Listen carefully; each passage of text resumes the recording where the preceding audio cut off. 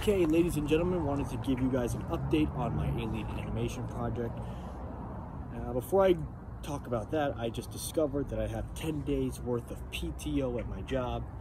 And in thinking about how I'm going to use my PTO, I thought I could use it to advance my animation project. So I plan to take either a Friday or a Monday off of every month. So 10 days worth of PTO, 10 months. It would last me till October, and by then I would have built up more PTO so I could continue taking